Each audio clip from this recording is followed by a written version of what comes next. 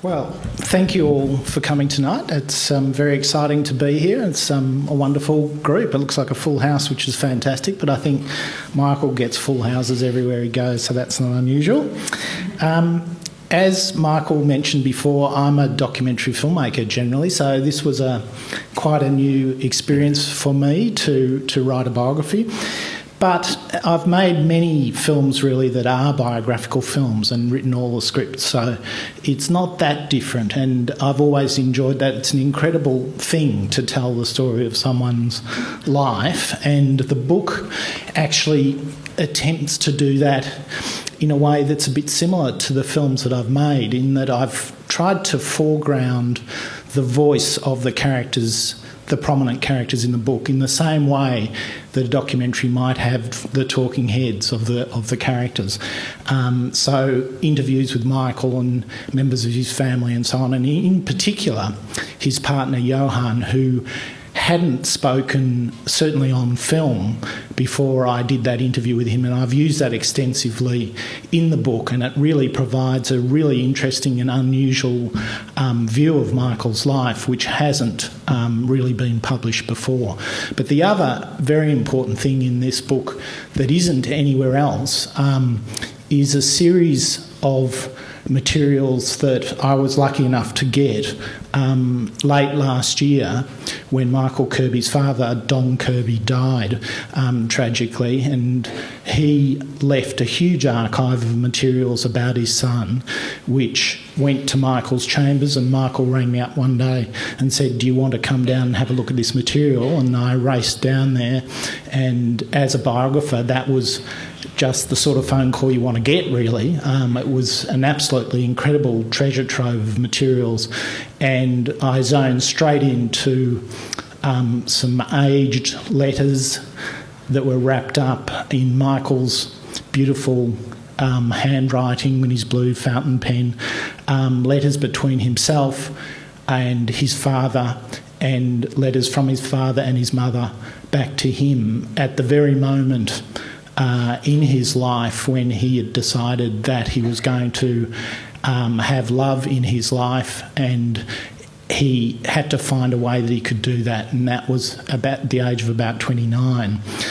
So the book contains this correspondence, and it's you know, wonderful material, and it was incredible for me to actually, as a biographer, be able to access that, which really was sort of missing material in a way in Michael's life. I don't think he can talk about this, and we'll talk about it later, but I don't think he'd seen these letters for many years. And I found other materials as well, and one thing that I just might read out to start off is this wonderful description of Michael that I found written by his mother. And it says, MDK, this was written when he was about 22. It says, MDK, born under 7, religious, superstitious, highly strung. This is very important to his life. 22 years old, 1961, lucky person, flamboyant, interested in music, theatre, art. Too many interests, not enough application to any one thing. If he applies himself to one thing, much better than spread out. Very liked person, ability in social situations, bit of a loner, very authoritarian, sensitive to the point of weakness, very lucky person, ability in the arts, found life and opportunity coming his way when he needs it, nevertheless uses opportunities to his advantage, very thorough in work, sometimes in life difficulties to cope with, but generally he will cope. He puts importance on sensuality, but he is not fond of children of his own. Religious, he expects anything or nothing from enterprises, highly spiritual, highly developed person, nervous tension, up and down personality, and very fair in dealings. So, Michael, if we turn to your early life and your family life, maybe one of the first questions I'd have is that an accurate assessment from your mother? Well, it does show my mother's perception. I mean, she was such an intelligent person, but very different to my father. My father was more reserved. My mother was intuitive. My father was sort of lineal and logical. My mother saw the whole picture, and between the two of them, they were very wonderful parents. And my father died last November, and that was a tragedy, but he didn't die tragically in the sense that he didn't have an accident. He died in hospital, and it's a big loss.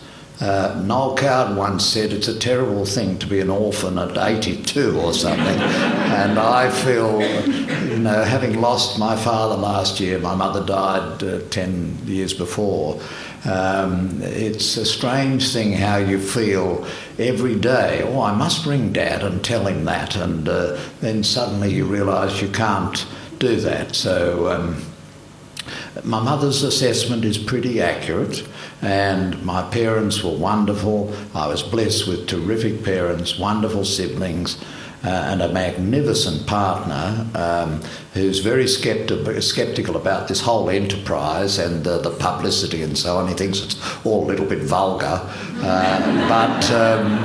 So that's the package. And I agree with you. What is your book is written like a series of film scenes, and it's very interesting, and the use of the materials which became available and which are still becoming available, my brother is still finding stuff, is very well done, if I can say so. Very well done.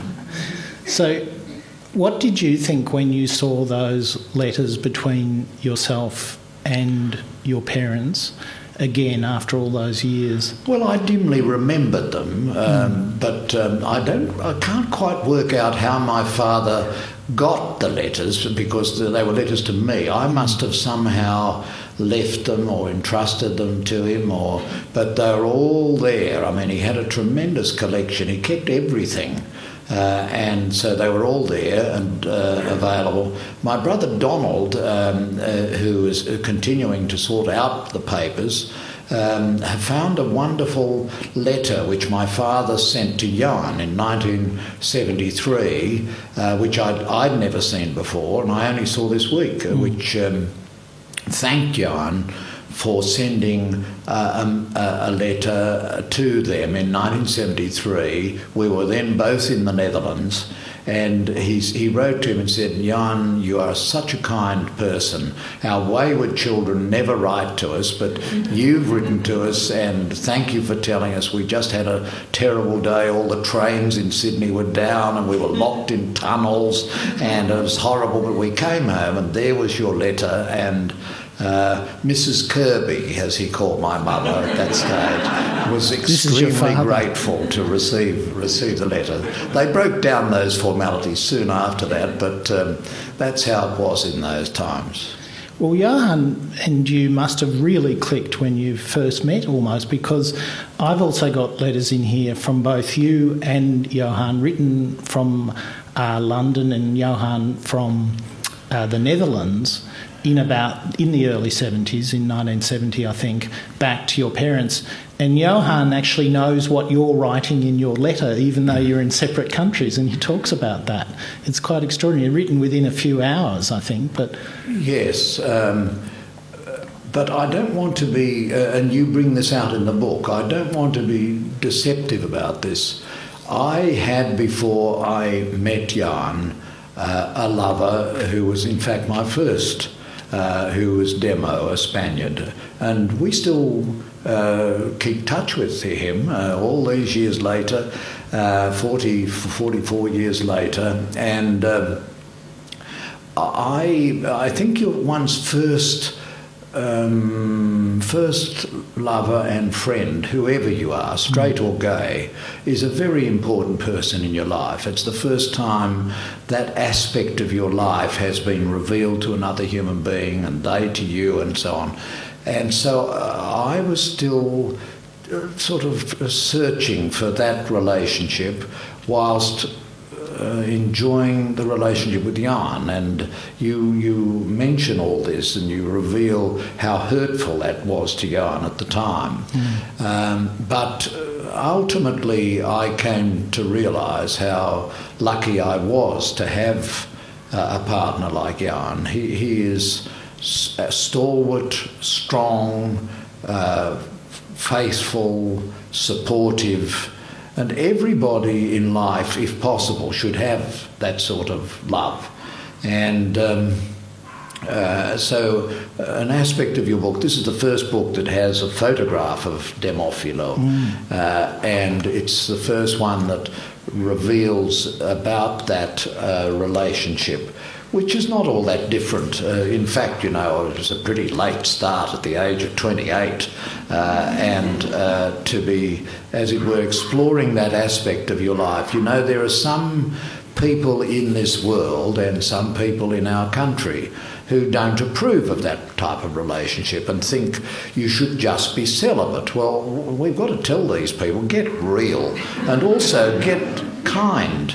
It's a very cruel thing. Last week was a very disappointing week. Very disappointing to me, very disappointing to many citizens, straight and gay, that our Parliament in this day and age defeated so overwhelmingly what should be a very simple step for us to take that other countries like Catholic Spain, Catholic Argentina, Catholic Portugal and other countries of Europe and North America have taken. But it was just a bridge too far for us by a very big vote. Well, I want as a citizen to say that was extremely hurtful and very wrong, and I refuse to accept a disrespect for my relationship and for the relationship of others, fellow citizens. I hope it will be repaired very quickly.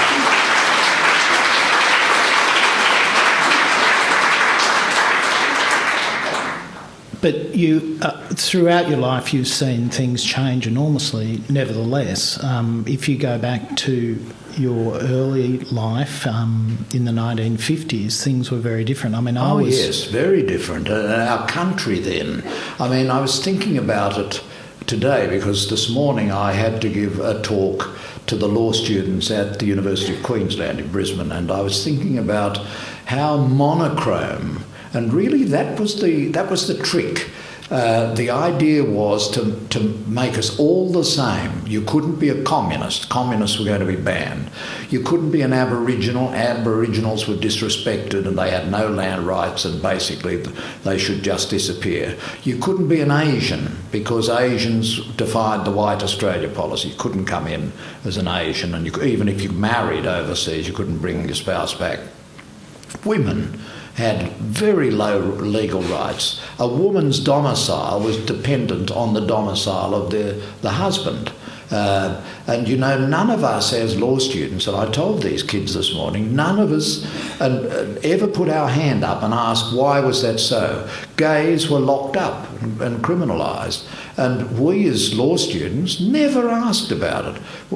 We just all accepted these things. And that was an attempt to make a monochrome society with the infantile principle that everybody had to be the same. Well, we've changed a bit. You can be a communist if you're so old-fashioned. You can be Aboriginal rights to some extent have been respected. Asians are now a very important, prominent part, but if they come on boats, they're not welcome, and our obligations under the Refugees Convention are farmed out to other countries, which can't be in accordance with the convention. And gays, well, so long as they're only asking for money or civil rights, that's okay. But for dignity and for equal respect, well, we don't really want to go there. And this is, we're on the journey, but let's not get too self-congratulatory. There are still a lot of steps to be taken. So when you began your law degree and then you went into practice, what did you do about the situation you faced with your own personal life versus the law and the way the society of the time saw you? Well, I joined the Council for Civil Liberties, everybody should be a joiner. I mean, the benefits of being a citizen of this country is that we can join bodies and stir things up and try to make things better. And so I'd seen the attempt to ban the communists because my grandmother had married a second time, and she'd married the national treasurer of the Communist Party. So that sort of gave me an insight into that form of denigration.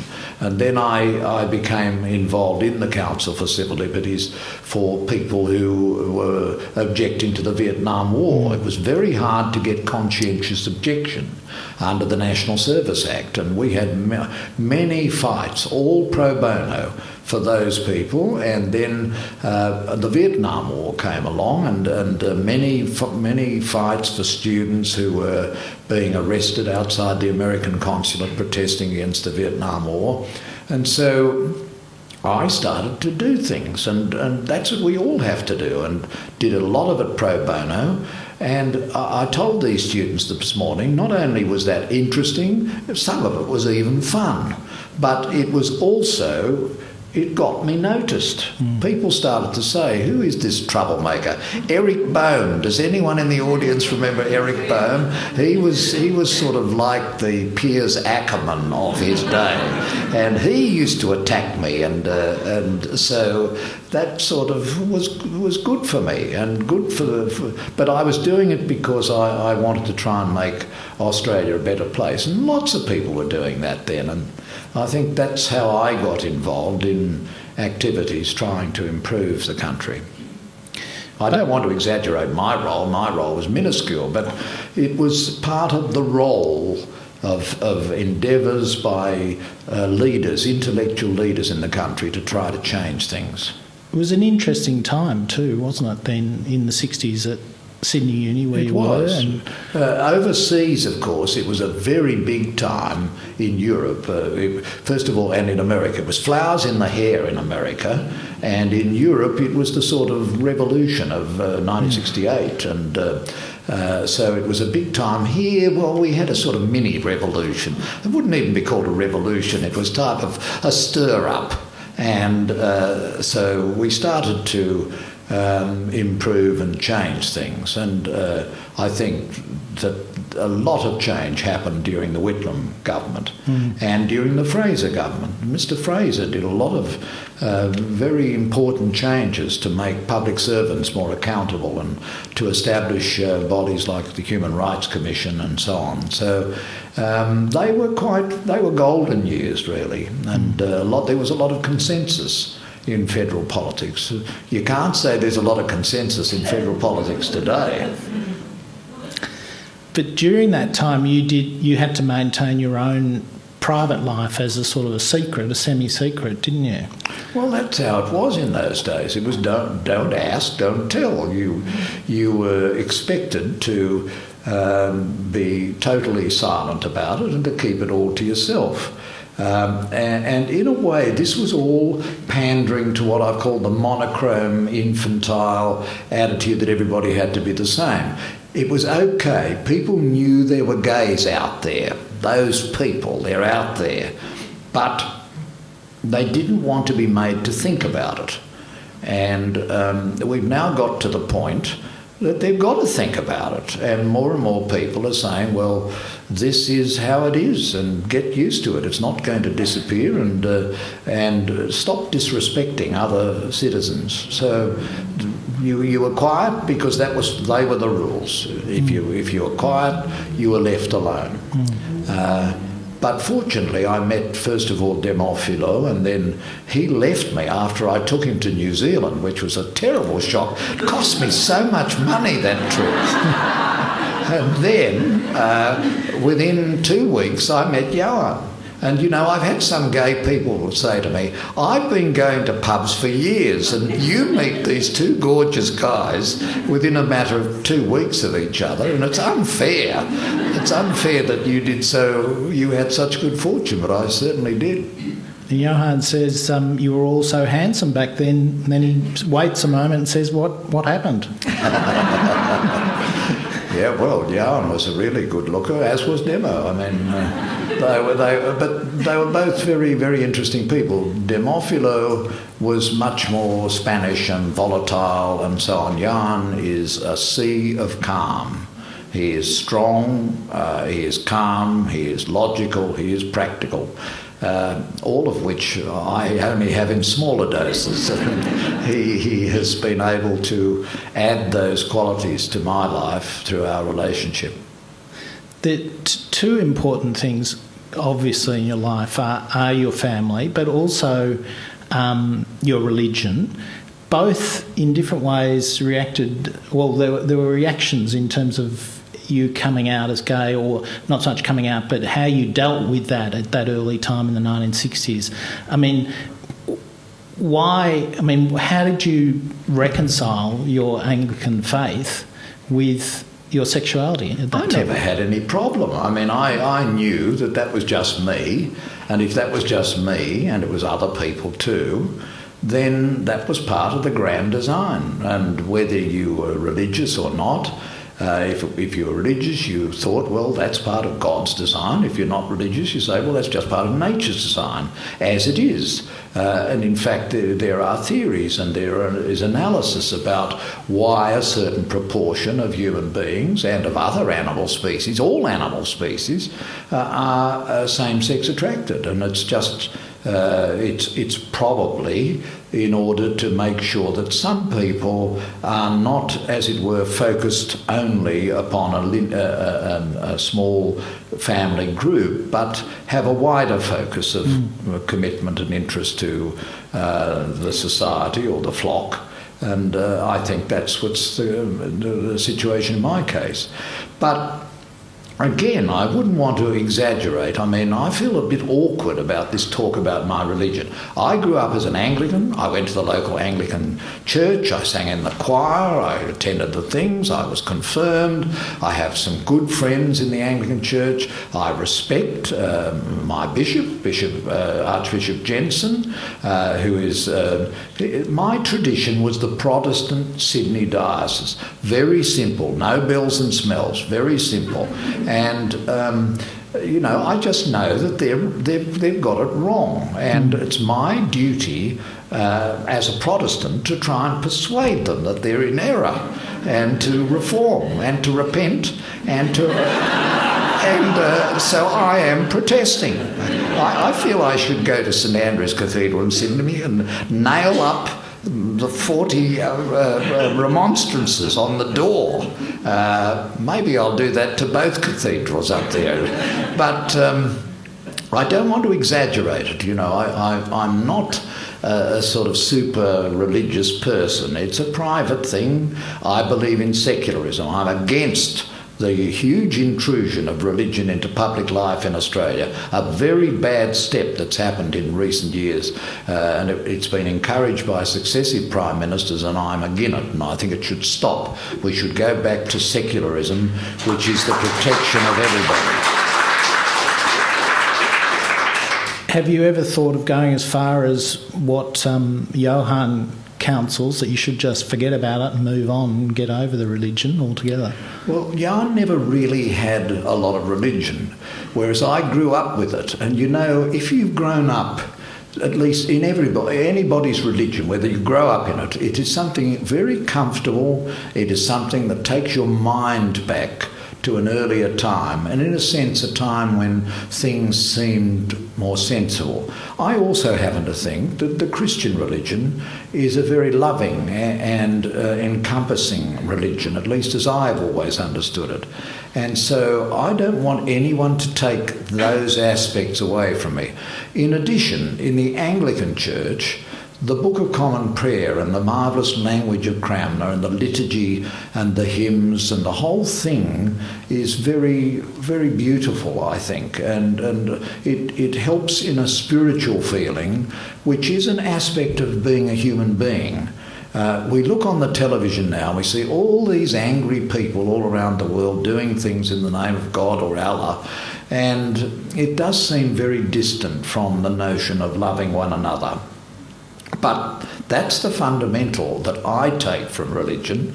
But it's not something I don't want to say that, you know, I go to church every week and I'm down on my knees all the time and all of that. I'm not. But I won't allow anybody to take that aspect of my existence away from me. It's not a part of Jan's existence, and in fact he's very critical of it. And he says, you know, religions have always been horrible to women and to people of colour and to gays. Get over it. They'll be happier if you leave them, and I'll be happier and you'll be happier in the end.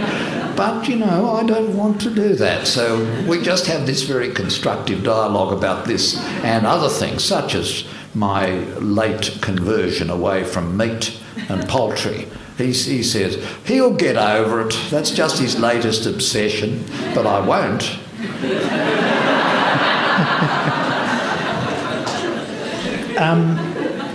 Is that sort of attitude, that sort of nostalgic attitude for a previous time when perhaps things were much, happy time in your life, for example, is that got something to do with your monarchism as well? Because that's been much remarked on, and I just wonder if it's a similar sort of thing. You're remembering back to the 1950s with the young Queen touring and so on, and what a wonderful time that was. Well, I would have to say that I suppose it is. I suppose there's an element of the certainty, the stability. I do think we in Australia are relatively lucky with our basic institutions, which probably means that fundamentally I'm quite a conservative person, as both you and A.J. Brown have brought out, and I'll plead guilty to that. Because, you know, I've worked within the institutions and I know they're made up of people, some of whom are lacking in imagination, but they're totally honest, they're not corrupted, they're working seriously, they're devoted to their duties. So if you ask, I'm not a mad monarchist. I don't believe in sort of the Women's Day, Women's Weekly sort of image. But I think our system, with an absentee monarch, is a pretty good system. I mean, the fact that she's absent is what I think is actually a very good thing about it. Yeah. She doesn't come too often. She has all those lovely corgis to keep her busy in England. She comes when she's asked, and she's never put a foot wrong as far as Australia is concerned. And, you know, when we think of all the horrible politicians or less horrible newsreaders we could have had as our president, it's not a bad sort of a system. Mine is basically an anarchist's view of the head of state problem. It's a good system to have a head of state who stays away and only comes. We don't have the stretched limos and the flag waving and the first lady or first gentleman taking over as the symbols of the nation. I think that's quite a good system. Anyway, that's where I am at the moment. And if it does have something to do with that sort of nostalgia, though, can you see a time in the future, perhaps, when the Queen isn't there anymore, this particular Queen, that you might think... I think she'll outlive me. No, it's really not the person, though. I do respect the Queen. And I had the honour to meet the Queen at when I presented with others the report of the Eminent Persons Group on the future of the Commonwealth. And of course she's very devoted to the Commonwealth idea. And the Commonwealth's a bit of a problem because in 41 of the 54 countries of the Commonwealth they still have criminal laws against gays. So that's one thing that the Eminent Persons Group recommended strongly should be removed, not only for the equality reasons, but also because HIV is twice as high in Commonwealth countries as in non-Commonwealth countries, and part of the reason for that is that you don't reach out to groups who are vulnerable to the epidemic if you criminalise them. It just stands to reason. Seeing the Queen and seeing... First, when you actually go into Buckingham Palace, it's like a huge prison. And I've been to many prisons over the years, and as a judge I was entitled to go to prisons and deliver the prison, as the verb is, to check on the prison. And as I came in I thought, this this woman, the Queen, lives her whole life locked up.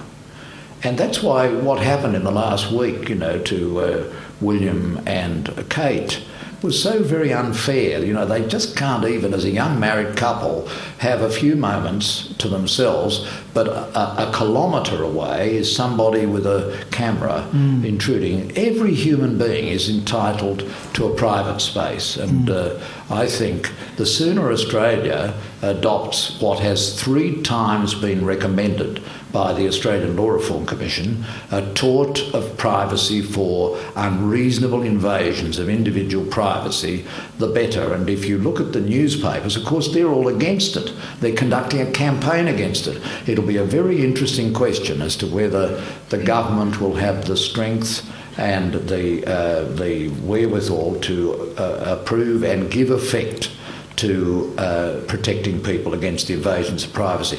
In the light of what we now know has been happening over recent years, if we don't do it now, we'll never do it.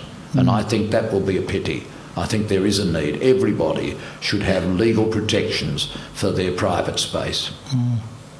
Of course, I totally agree with what you're saying about the Queen. In fact, I made a film about the Governor-General when William Dean was in that job, and she came to greet him at Windsor Castle. And I remember when we were filming there, the first thing she said when she walked into the room, because I thought this would be a huge occasion, was, this is a small room, isn't it? And she didn't, so it was as though she'd been told, go to room 56 in Windsor Castle and do this, and she didn't even know what the room was. Yes. But it's an extraordinary thing to have somebody who is actually totally divorced from your society as your head of your society, though. That's the flip side of what you're saying. It's historical. And you've got to think about, can you think of something which will be better? But anyway, it's something which will evolve, and people go on magging about it and talking about it, and it's not a big thing. It's like religion and so on. Not big things in my... I don't lose any sleep at night. I don't toss and turn thinking, sometime, somewhere, somehow they're going to change this. No way. It's not a big deal for me. Much more interesting is the question of whether on the demise of the Crown, the headship of the Commonwealth will pass to the Sovereign of the United Kingdom, because that happened when India became a republic and King George VI became the head of the Commonwealth. And then when the Queen ascended the throne, Nehru wrote to the Queen saying, of course you will be the head of the Commonwealth. But the question will present itself very suddenly and very urgently on the demise of the Crown, and that issue hasn't yet been fully resolved. And so that's an interesting question, but it'll be a political question, be solved politically quickly. But that's, I think, an interesting issue. But the other issues, we don't think too much about the Queen because she's away, and that's a good thing. When you think of all the problems that the heads of state of the world cause, like Gaddafi and even some of the presidents and alternate presidents of the United States, you think, it's a funny system, it's a weird system, you wouldn't invent it, but when you got it, an absentee head of state is not a bad idea. You were talking before about your work on the Eminent Persons Group for the Commonwealth. And there's no doubt that, there were very significant issues that you raised there, and you just talked momentarily about some of them. And yet it seemed to me that the media treatment of that was very dismissive, and they treated it very trivially. Well, the media is dismissive of many things that are important. The media wants to only look at particular issues. The most of the media treatment of the Chogham meeting, where the members, the heads of government were considering our report, were concerned with whether some disrespect had been shown by David Cameron towards Julia Gillard because he tried to imitate her accent and things like that. It's like when they would cover the High Court of Australia. Now, I sat for 13 years in the High Court of Australia. I gave my all. I know that almost every day there was a very interesting problem. it was either a problem with the interpretation of the Constitution or interpretation of federal statute or a development of the common law. Now, they were a very interesting problem, but did you ever see any coverage of it? Virtually never. This is part of the lawmaking of our country, and the coverage of it is pathetic. And when there is coverage, you might see a cartoon where we're all sitting there with wigs, which haven't been worn in the High Court since 1986. So the media doesn't serve Australia very well, I'm afraid, in this and other respects. But the problem is when you try to do anything about it, you're accused of interfering with the media, and our basic problem is the media is owned by too few hands in Australia, and we have to hope that that will change in time with the new media. As somebody who's spent a very long time, I think 35 years as a judge and very senior officer, obviously, and a very high-profile public person, you have obviously felt the barbs that the media put out sometimes, and particularly against you. And I remember interviewing Don Dunstan years ago now, and he said to me that he thought there was a project from the barons of the press to destroy people in public life from any side of politics, just in order to mean that all the power lay with the moneyed section of society. Have you felt that yourself during your life? You felt anything like that? I don't think that is so. And in fact, over the years, I can't really have much complaint about the way the media has dealt with me, especially when I was in the Law Reform Commission. I depended very much on the media to engage the Australian public and to be getting people interested in and aware of the fact that citizens own the law and have a right and a duty to be concerned about the law and its improvement. I had personal reasons why I knew that the law has to be reformed and changed. So I don't think that the media has sort of just tried to present the attitudes of the rich. I mean, of course, I have objections to particular aspects of reportage and the like. But no, I don't personalise this issue at all. I think Don Dunstan had a pretty good run, actually, when he was Premier and when he was changing. South Australia then was the place to be. And Dunstan introduced the first consumer protection laws, the first environmental protection laws, the first laws in Australia and state to get rid of the laws against gays, first anti-discrimination laws. It was and he got a pretty good run at that time. It was when he came to Melbourne and he became the Victorian Tourism, and he went to a book launch and he had somebody there who was dressed in a nun's habit. That's when it was, at that time, it was blown into huge proportions, and I think that really damaged him at that time. But in a sense, he was just launching a book. You never know who's going to turn up when you launch a book. I mean, there may be a few nuns down the back here tonight. That's right. But, we wouldn't worry so much about it now. Yeah. Well, to be fair, that was in the context I was talking to him about Lionel Murphy and the things that Lionel Murphy had gone through in his life. And when you had your own issues with Heffernan, did you ever think about what had happened to Lionel Murphy and the horrible... Well, of course I did, but I didn't think that this was a conspiracy of media against me. They were simply reacting to a Senator of the Commonwealth who rose in Parliament and made accusations which I knew were false, and which I felt sure, unless I was going mad, would be very quickly revealed as false. And as they were, within, I think it was 10 days, the whole thing was over. But no, I didn't complain about the media. I did complain about the Senator, but he paid a price. I mean, he was sacked as a minister. He never again became a minister. And he apologised humbly in the House. He used to come up when we would go to Parliament House to welcome a new Governor-General or a change of Prime Minister and so on, and he'd rush over and try to shake hands with me and with my partner Johan. I would always, being a polite sort of a chap, I'd always reach out my hand and shake hands with him. But Johan, how will I put this? He sort of lacks the hypocrisy of the Anglo-Saxons. And he, on one occasion, Senator Heffernan said, won't you shake hands with the devil? And so he said, better the devil I know than the devil I don't. And he took his hand, but not very willingly and not very graciously, I think. Well, it's a difference, you know. They are not hypocritical people. They are very blunt. The people from the Netherlands, on the whole, what you see is what you get. Yep. Well, Heffernan is a very strange person. I can attest to that, because when I was doing the research on the book, he rang me at home out of the blue, and I picked up the phone and the voice at the other end said, "It's the devil here." And I said, "Is that Bill Heffernan?" And I said, "How did you know?"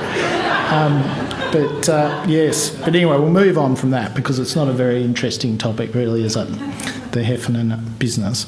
Just to return quickly to the period when you were in correspondence with your parents, which we detail in the book, in the late 1960s. I just thought it was really interesting, the different response in that correspondence between your mother and your father, and we can talk a little bit about your father's response, but I'll just read out this very short excerpt from a letter from your mother when she had read the letter that Michael had written to his father, saying that he intended to have a gay life with Johan, and that they were happy together, and he was never going to leave Johan. I didn't quite say a gay life. I said I intended to search for love. Yeah. And with Johan and so on. Well, we will talk about that actually, but this is what your mother's response was. "Dearest Michael, I love you, I love you, I love you. No, I haven't gone mad. I just read your letter to Dad, and we've just been sitting here quite silent, going over it in our minds, our memories of you as a little boy, as a baby, as a schoolboy, as a uni student, as a man. Dear Michael, we love you, we miss you terribly." It's a very emotional thing, isn't it? Yes, my mother, as I said, was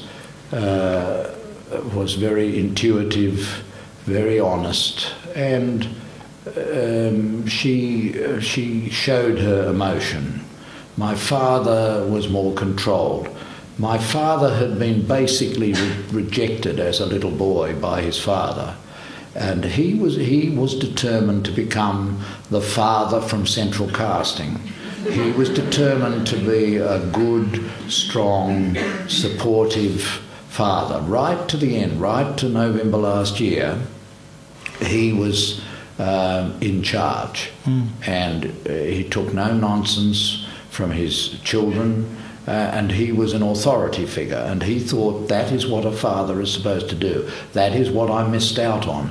That is what I was looking over the fence at the Kirby family to see all of them playing and so on. I was looking for that, and I will deliver that to my children. And he did. My mother was more intuitive, more responsive, more emotional, and somewhere in life I got a bit of both of those. You know, I as a judge, I tried to be dispassionate, neutral, fair, and always courteous.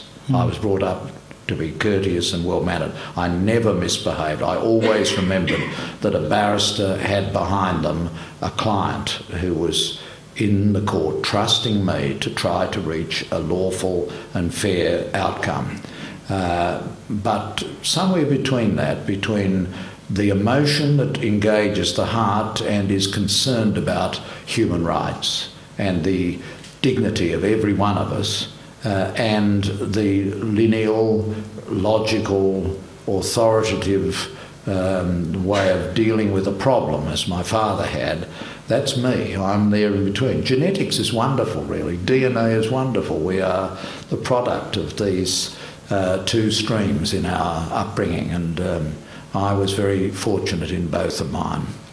Oh, well, look, thank you very much. That was just wonderful. And You are pressed for time, I know. Tonight you have to get away soon, so we do want you to have an opportunity to ask questions. So if there are any questions, we'd love to have them.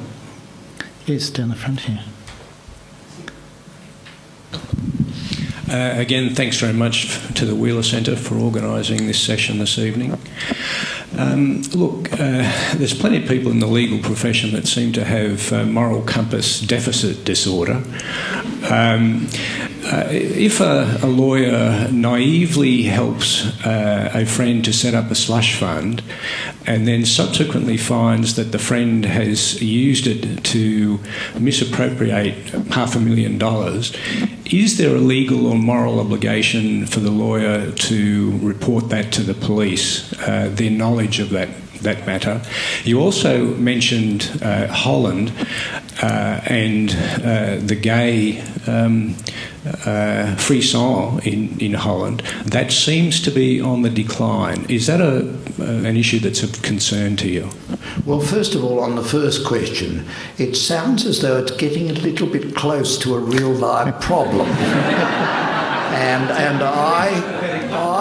I know it's presented as hypothetical, but, you know, I've sort of got very, very strong antennae, and I can sniff out a real-life problem pretty well. And I've gone out of the business of giving legal advice. In fact, it's illegal for me to do so because I don't have a practicing certificate and don't have insurance. And you might sue me if I give you the wrong advice.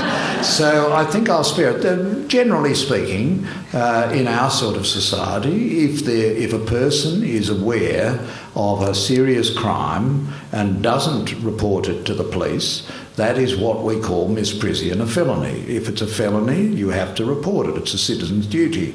Now, that law may have been modified in Victoria or other states, so you'd have to look that up. But that's the way the law generally operates.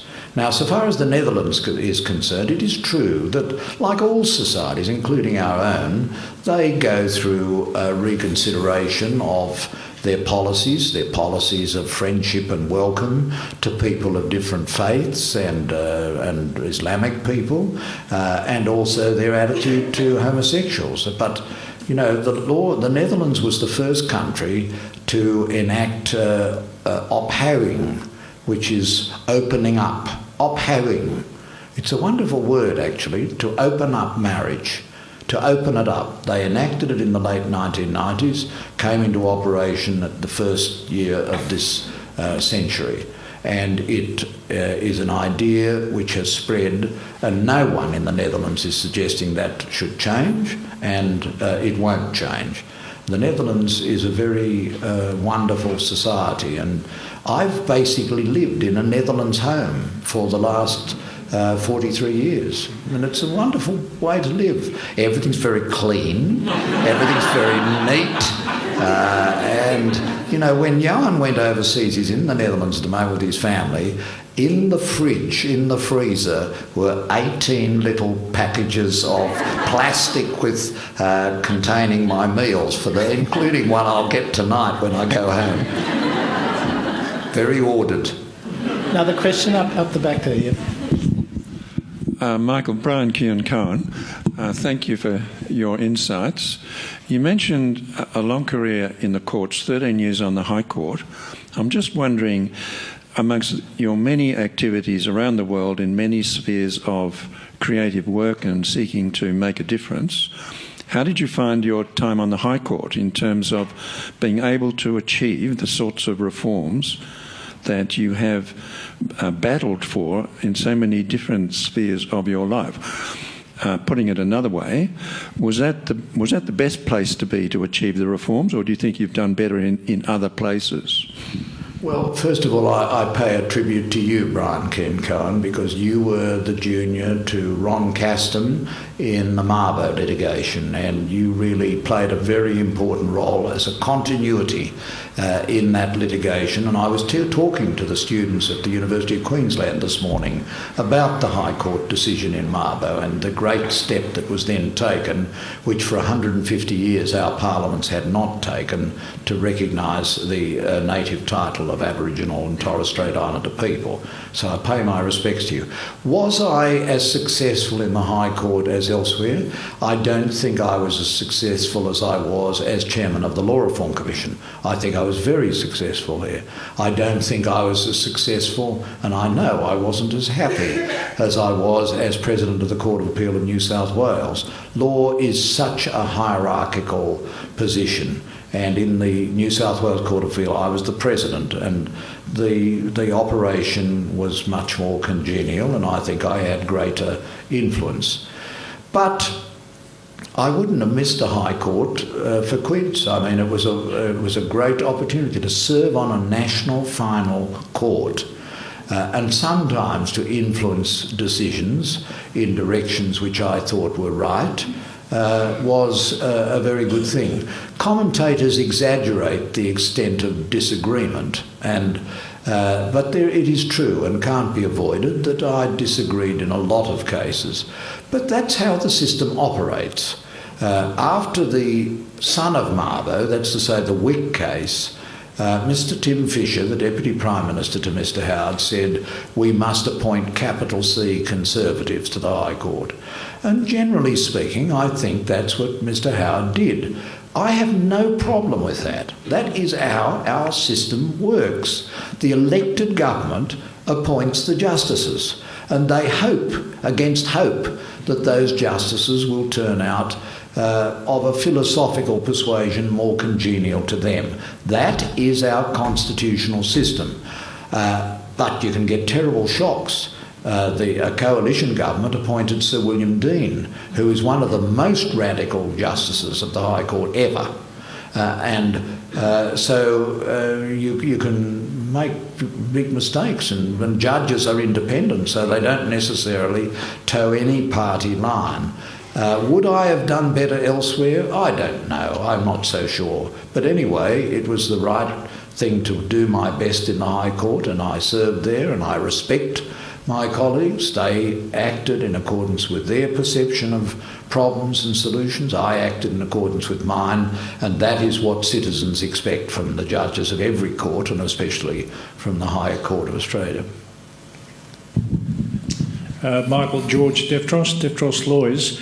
In your analysis of various sectors and sections of society, do you think that we are not losing sight of the bigger picture, so to speak, because shouldn't the emphasis be on the human rights of the individual, whether they be gay or straight or someone suffering from a disability, that in somehow compartmentalising and labelling people, we are really losing sight of the bigger picture, and that this ought to be the emphasis, and perhaps could be achieved by Bill of Rights that is adopted nationally and enforced nationally, and that this ought to be the emphasis that we as individuals and commentators and someone as forthright and respected as yourself ought to be emphasising, rather than just simply labelling people and perhaps putting forward their rights as opposed to a person's overall human rights.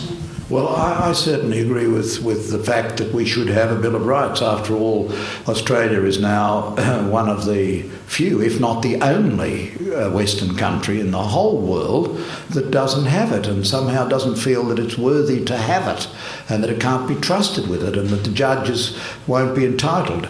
I mean, the lie to the fact that Parliament will always fix things up is given by what I was talking about in Brisbane this morning. We had democratic legislatures in Australia from 1856.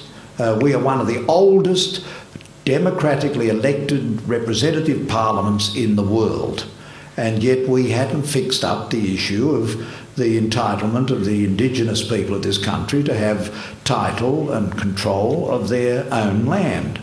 And so the value of a Bill of Rights is that it can sometimes be a corrective and can help to call the attention of Parliament to such defaults. And in the model that Professor Brennan put forward,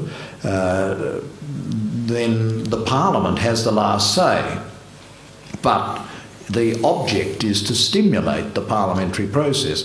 I never thought that was somehow derogating from the elected representatives in Parliament. I thought that was something to stimulate the process. And after last week in Parliament, sometimes they need a bit of stimulation and a bit of a reminder of the basic principles of equality, of dignity, of respect, of secularism, of the rights of all citizens. I mean, last week it was all about faith, my constituents' faith and all this stuff. But the fact of the matter is that the Australian Bureau of Statistics shows that for marriages in Australia, 2/3 of Australians get married in vineyards. They do not get married in courts, in churches. Australians are not getting married in churches, they're getting married in delectable environments. And so, you know, what right have those people got? Including people of my faith, to deny other citizens who want to have that status. After all, 43 years, I mean, if you survive 43 years with another human being, surely you've put in your hard yards, and you should have that right along with every other citizen to go to a vineyard or a church.